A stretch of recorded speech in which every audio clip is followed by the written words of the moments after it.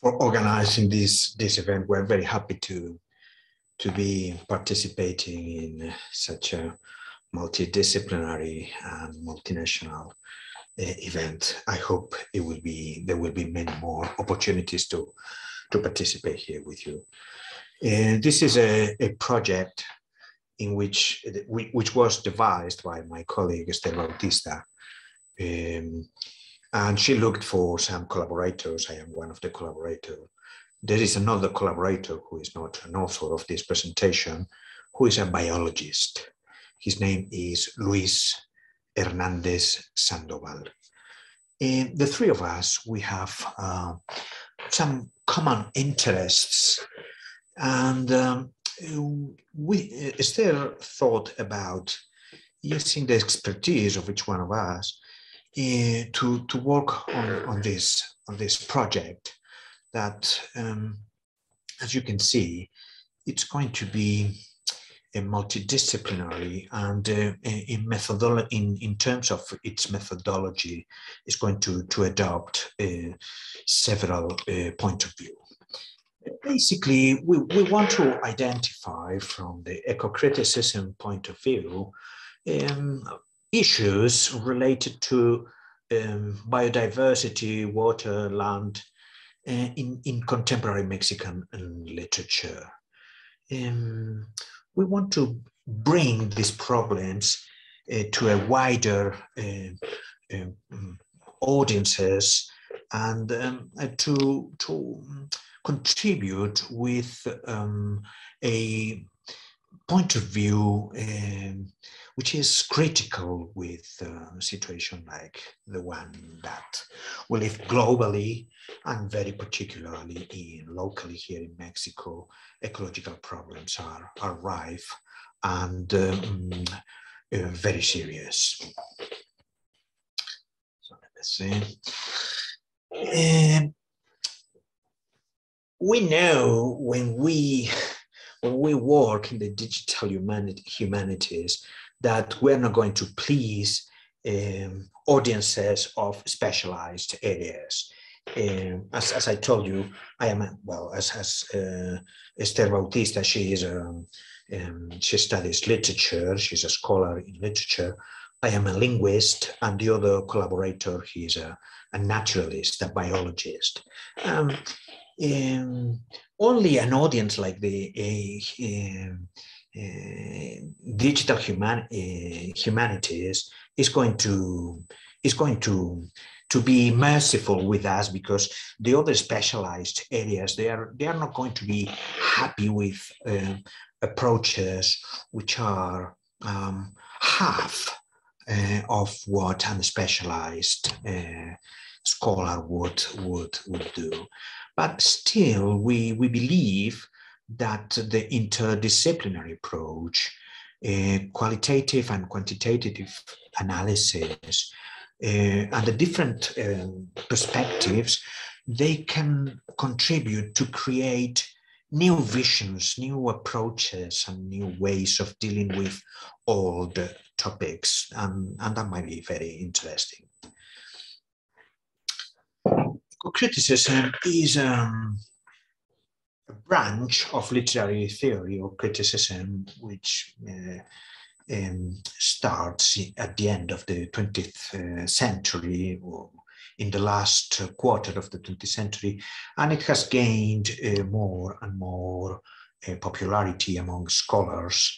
There are some studies about Latin American writers from this approach, and well, here you have some references.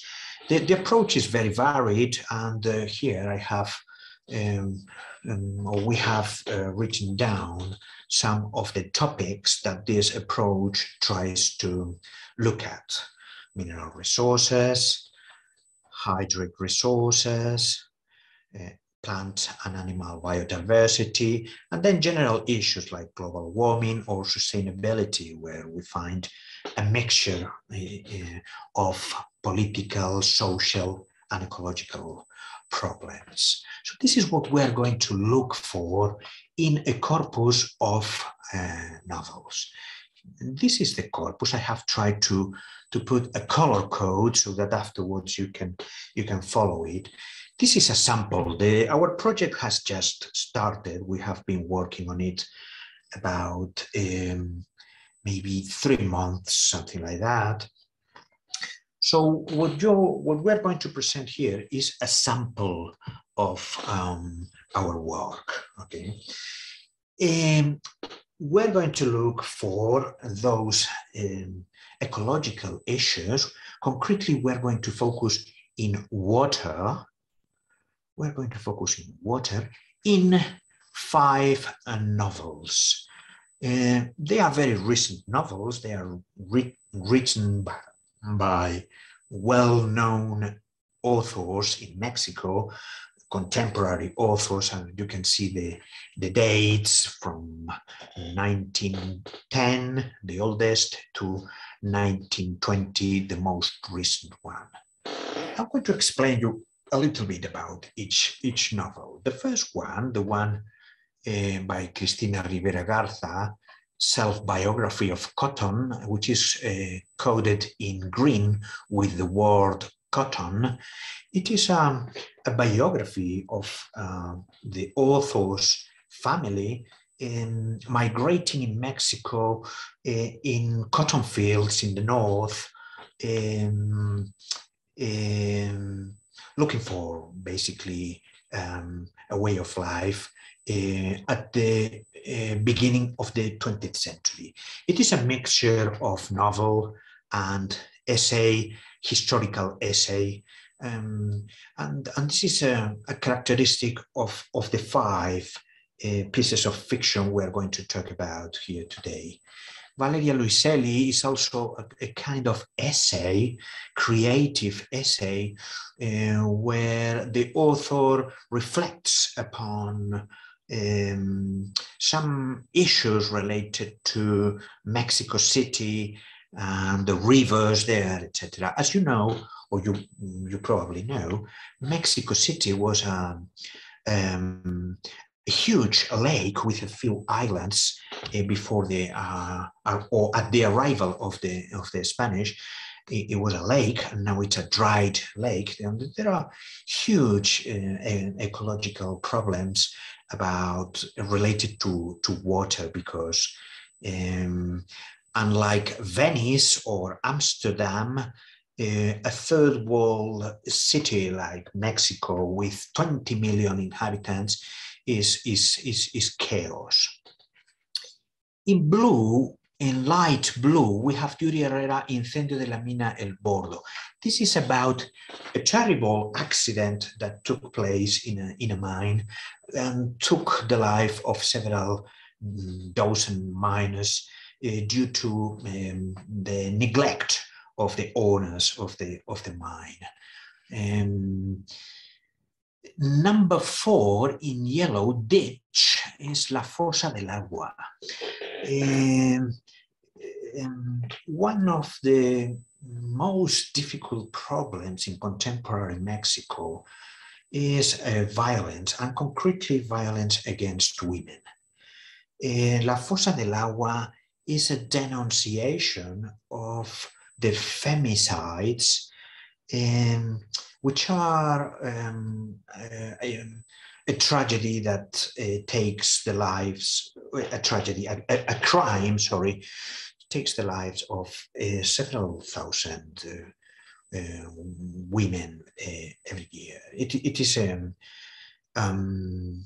critical issue related to general violence, where the victims are women. La Fosa del Agua, the water grave could be translated, I don't know how, or the water ditch, is because many of the bodies are found in the canals of Mexico City, which are basically open sewage. The canals, they are not rivers, but they are basically open sewage. And finally, there is a novel by Diego Rodríguez in pink, which is about the drain. It's the history of how that lake of Mexico City in the 16th century became the megapolis of the beginning of the 21st century, with huge ecological and water problems. So these are the color codes, basically. If you are not into Mexican literature, it's very understandable. Okay, I'm going to go to the methodology now. So this is a corpus, those 5 novels. We are hoping to enlarge the corpus a lot. Okay, but this is a sample for the work that we have done. We're going to show you 2 approaches which are typical of corpus linguistics. As yesterday, some of you were asking, where is your data? Well, our data are words. And those words are the information that we try to make sense of. Okay. So we're going to use 2 techniques. One is going to be measuring the frequency and the range of words. We're going to look for words related to water, and we're going to look for those words in each one of those 5 texts, and we're going to see how spread those words are in these novels. That is the first technique. The other technique is going to be keywords that I will explain later. Okay. So the first step is to transform the corpus and to lemmatize it. The pre-processing implies a lemmatization. Lemmatization means to transform all the different forms of a word into a basically dictionary entry. So all the tenses and all the persons of one verb is going to be transformed into the infinitive. Okay? This is a work which is done automatically, basically. There are several lemmatizers. If you are interested, I can explain something more about this process. The second step is to look for each one of the 70 odd words related to water, to look for them in each one of these texts. So we did a search and we divided by word in each one of those texts.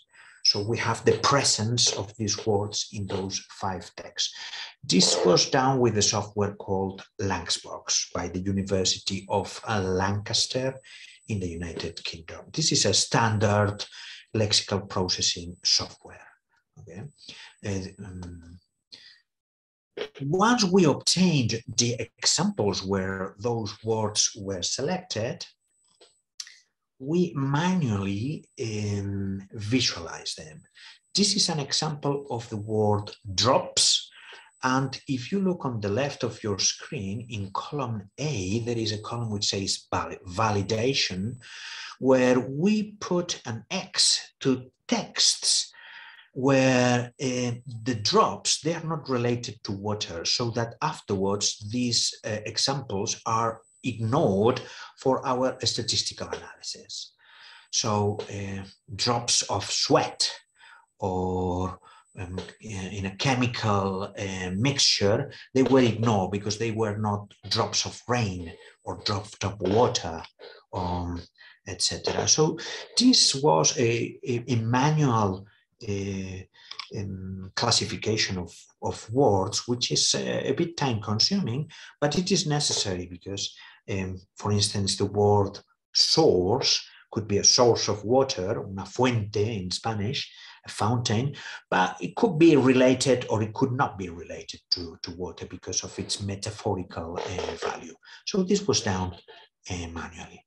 And the fourth step was to count the valid examples of each word. So for instance, In this example that you have here, we have that in the novel about cotton, in line 2, algodón, cotton, there were 130 references to water.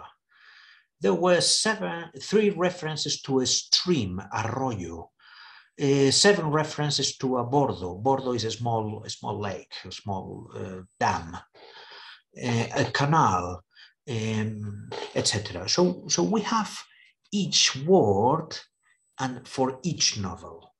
And this is going to provide the material for a graph that I will be showing you in the next slide, where we have nodes, which are the novels, and we have other nodes connected with those novels through the edges, which are the frequency and the presence of the word. We also carried out a statistical analysis which grouped the words. So in this graph, what we can see here are drain, which is the large pink novel, cotton, which is the green novel, ditch, which is the one about the femicides, papers, which is the one which is an essay, and the one about the mine here. And the statistical analysis basically grouped some words according to the frequency in which they take place. Some are in the middle, like this area. These are words which are common to most novel: water, canal, to dredge, cloud, dry, fountain, etc. Okay, and then we have other words which are just common to 1, to 2, or to 3 novels. So basically, Gephi, which is the software that we use for this, identifies the commonality of these words and allows us to visualize the relationships of these words in a way that a frequency count or a table cannot do.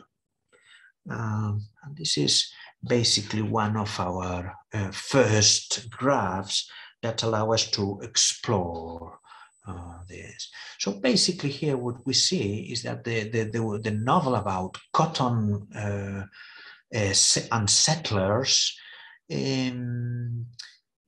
contains words which are related to the conduction of water, whereas the one about drain is about the conduction of dirty water, not water used for agriculture, but water to be drained, or sewage that needs to be dealt with. There are several metaphors which are relevant regarding the sewage and the dirt which is involved in this kind of analysis, because it is an ecological pollution, but also it could be interpreted as a moral dirt. Here is a Google view image of the river, or one of the rivers, which is now an open sewage, where unfortunately many bodies appear, because this is where criminals dispose the body of the victims, etc. I know it's not a very nice thing to be talking about, but fortunately, let me give you a bit of humor. Digital humanities does not deal with smells so far, and believe me, this is a place that it is the stench in this place is really awful. Okay, the second analysis, I'm about to finish. And the second analysis is a keyword analysis. A keyword for us in corpus linguistics is a statistical technique. A keyword is not just a summary word that you put at the bottom of an abstract, like yesterday our colleague from the University of Malaya was telling us. A keyword for us is a word which comes out of a comparison between two corpora. So on the one hand, we have an experimental corpora, which is the one that I have already presented you. And on the other hand, there is a reference corpus where language is supposed to be sampled in an abstract or normal way. This is very arguable, but this is a very standard technique. We compare a small experimental corpus with a very large reference corpus. Here we have used the Corpus 21 by the Real Academia Española, which is a very large corpus of maybe several hundred million words. And we compare the frequencies of each word in our corpus to the reference corpus. Then we calculate through log likelihood statistical analysis. We compare the relative frequencies of the same word in both corpus, and we can establish a comparison that signals which are the keywords. So for instance, on the left-hand side, we have the keywords, statistic for, well, these are translations, obviously, for cottons. And these words, they pinpoint, they signal the topic of the novel. So we got automatically, these are words taken from the first 200 keywords of the statistical analysis: cotton, land, soil, because in Spanish it's the same word, tierra; watering, riego; strike, because the settlers and the workers who pick cotton, they go on a strike; the border, because the novel is in the border with the United States, Rio Bravo; settlers, agriculture, and water. And this is basically a history of how water disappeared and the cotton fields in the north of the country died, with a massive problem of displacement of agriculture workers. This happened at the beginning of the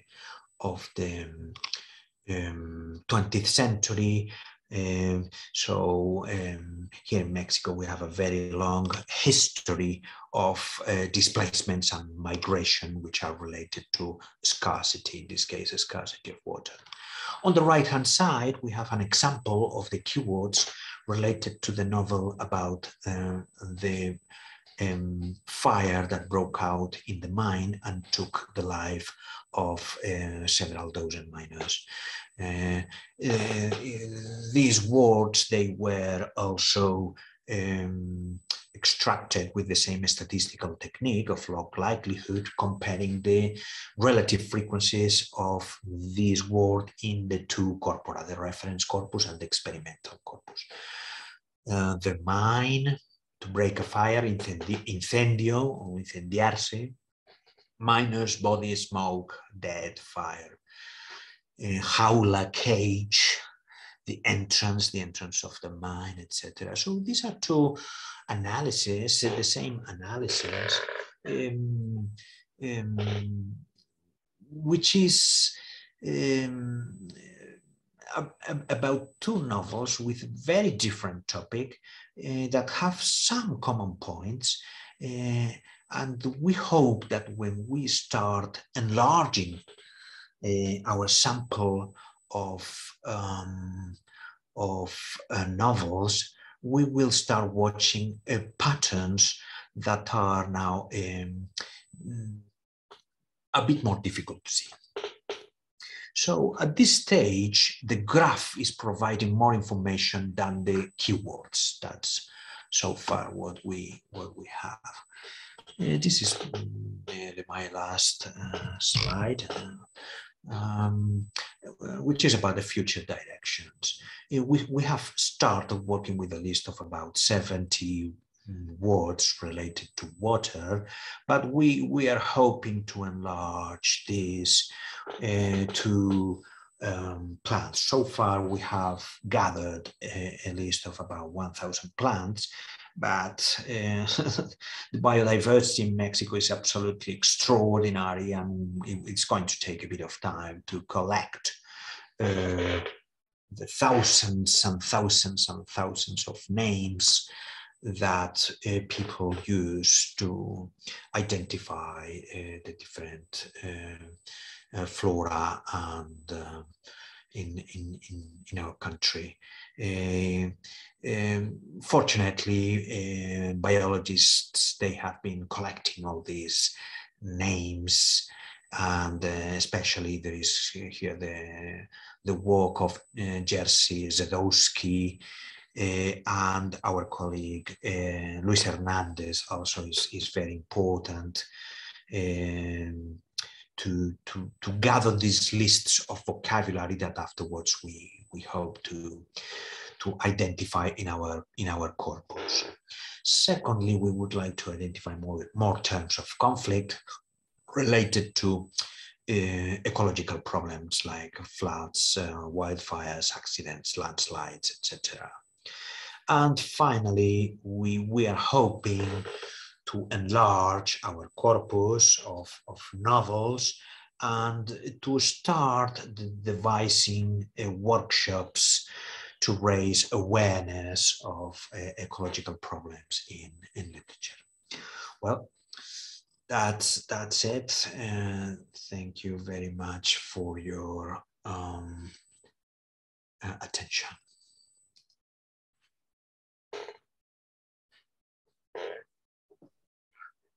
Thank you so much, Ignacio and Esther, especially for in my case, for the presentation of the methodology. I think it was extremely helpful. And I would like to start the question and answer session with my own question. That is about the novels, about not a genre, about the sub-genre. I mean, there is a difference between an autobiography and a detective novel, for example. Are you considering this difference when you analyze the novel? Maybe my first question would be, these 5 novels, they are the same genre? They are all maybe detective novels, they are all autobiographies, they are different? And if you expect in the future to identify difference in the data because the difference in that subgenre? Yeah, well, so far we are not taking a genre as a variable. So far we have just started collecting things and see if the methodology is working. In the future, we want to take into account a genre as a variable and see in where and how those ecological problems are present. So far, the point that is common to those 5 novels is that they have a very high, they are all of them a mixture of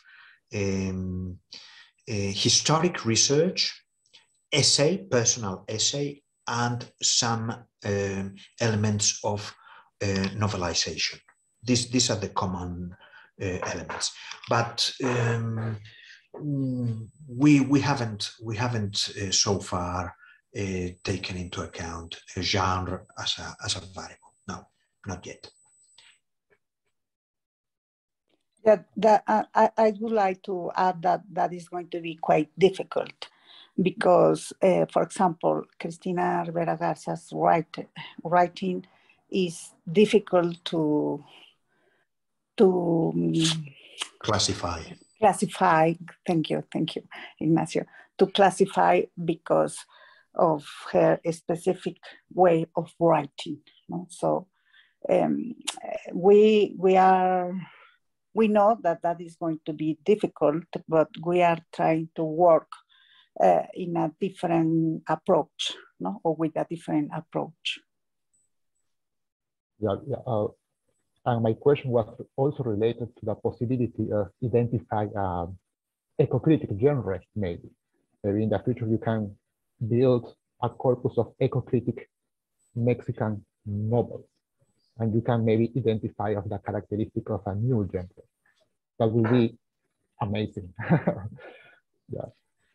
Yeah, actually, this is a topic that, because of the current crisis that we live globally, it's becoming a huge topic in young writers. So, we expect that one of the outcomes of the research would be to prepare some workshops for young people or reading clubs, so that we can contribute to raise awareness of these issues. Yes, we hope so. We have already collected a corpus of 20th century women writers in Mexico. We have several corpora, and once we have our methodology polished, we expect to apply that to the different corpora that we have gathered for other research. I think, Holly, do you have a question? Please go ahead. Yes, thank you. Hello. I found this very interesting. This has been an introduction for me to eco-criticism. As a medievalist, I recall my colonial readings on Fernández de Oviedo, and when he misnamed the pineapple, as kind of an imposition. I found that maybe the beginnings of the problem. I'm really fascinated with the idea of eco-criticism as almost a gateway to activism. And I noticed that at the end of your presentation, you mentioned, that part of maybe the objective of this kind of research is to call attention to the issues at hand. And I also noticed that you included the book on the La Fosa, which is, I guess, to do with the environment, but more to do with women's and violence against women. And I imagine that violence against the environment is violence against women and violence against children also in their futures, which is why probably young people are more interested in these topics, because it really is their reality. I wonder how you expect to promote, or I guess how you expect to engage young people, or the attentions of, how do you expect to translate this research into activism? Because I think I would appreciate that, and I'm sure a lot of younger people would as well. Thank you. Well, thank you for your question. It's very interesting. We're not sure. That's the answer. We're not sure. How are we going to deal with that? We're not sure. There is a need. Schools, primary and secondary education, they are asking universities to send people for workshops, and there is a strong, we call it here, extension of the university work into social issues, which is a very recent trend, and we hope to contribute in some way. We believe, we have already been discussing about these issues. I have, for questions for time reasons, concentrated in eco-criticisms, but there is ecofeminism too. There is a trend, and maybe Esther would like to talk more about this. These are not issues which are separated. Neoliberal capitalist society deals with women as objects and nature as goods, which is something that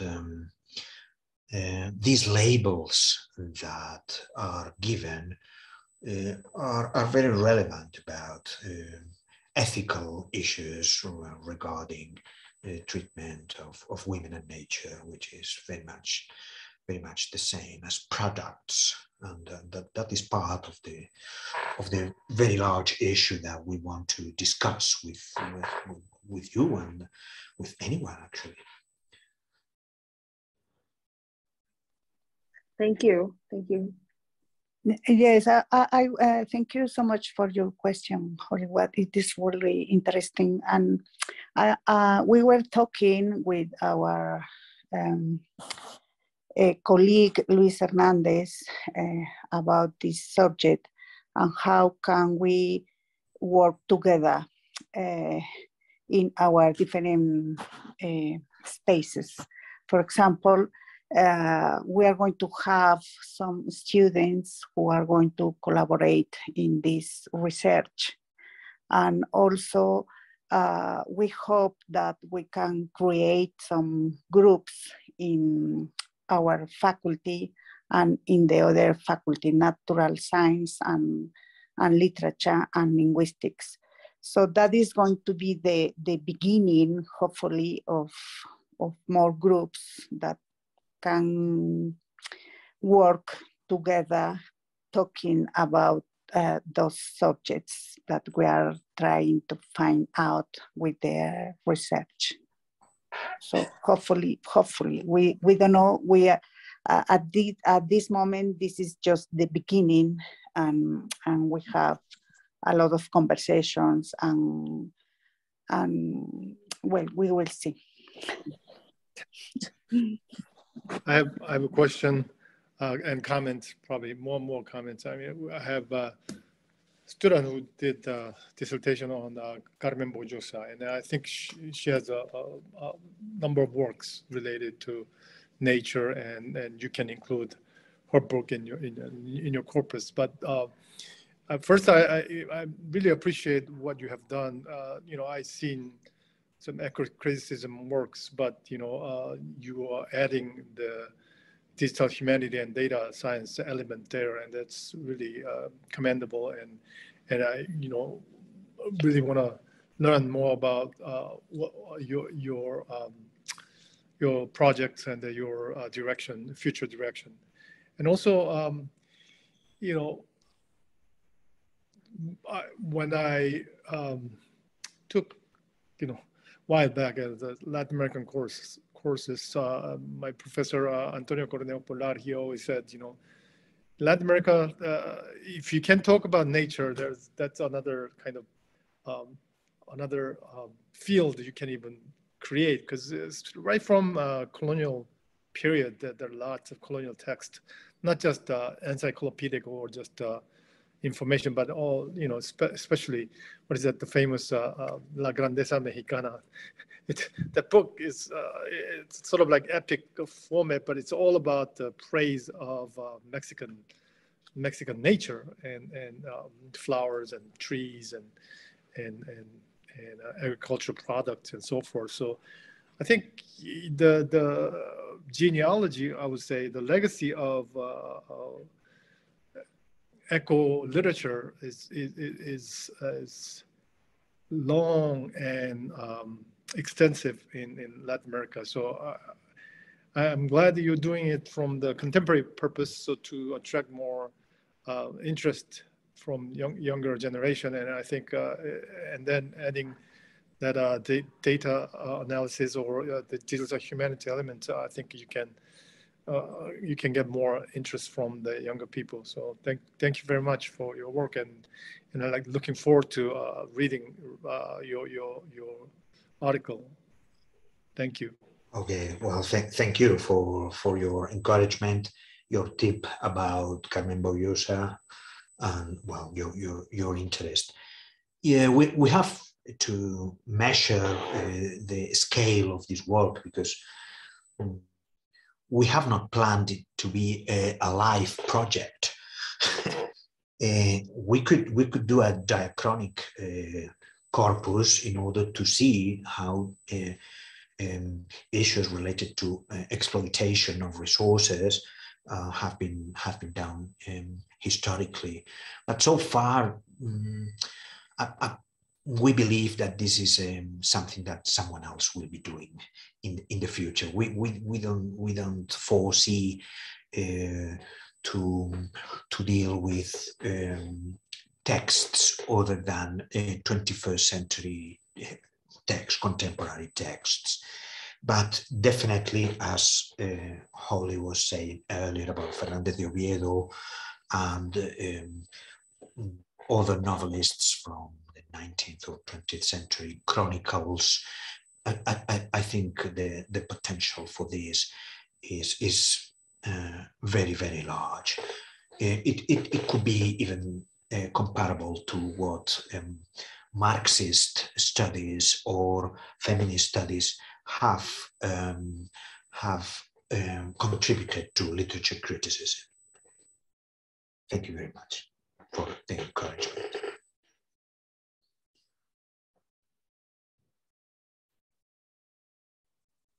We have more minutes for more comments or questions. And I think Professor Mosafari, do you have a question?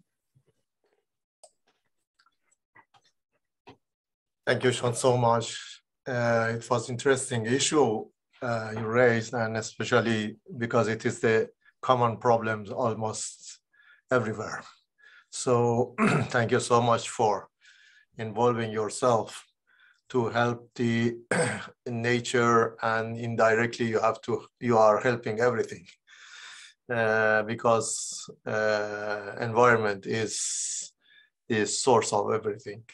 Source of life, and it is a fundamental right, in fact, because everything depends on environment.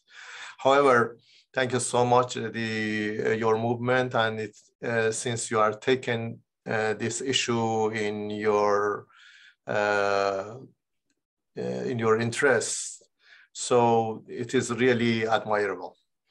And your work also was very interesting for me, also using Excel to come to some conclusion, but I hope that you develop more and to make it more reasonable and to get more result from that keywords and all those things. Already it is one step forward. It was very interesting for me, in fact, in your methodology. Other than that, just I wanted to know, we are generation of fast food, fast everything.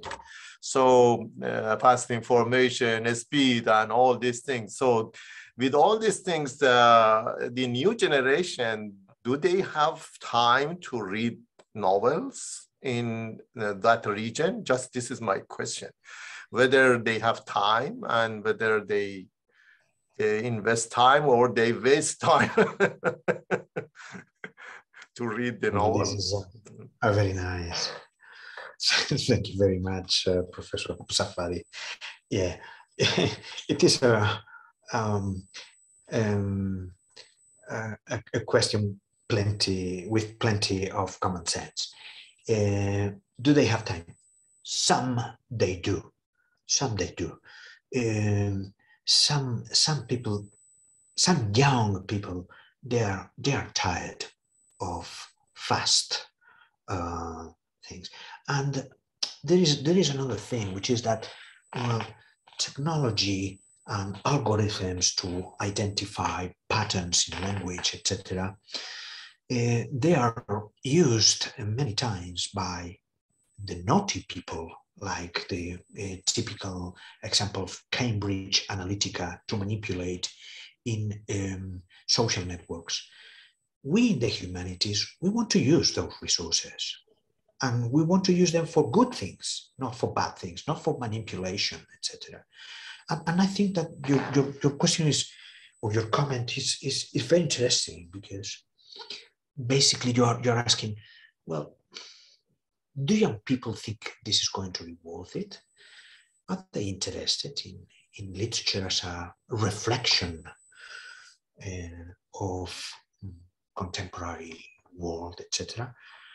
Well, we're not going to save the world, but we want to put our contribution there. And what I see when in my courses, there is always a percentage of people who are happy to see these new things and who volunteer to work for free in projects like this, tagging texts, verifying sentences which are related to water, because they see the whole picture. And there is always, in a group of, let's say, 50 people, there is always 5 who are extremely interested, and there are other 10 people who find it interesting. Then there is a majority of people who really don't care, and some people who find it boring.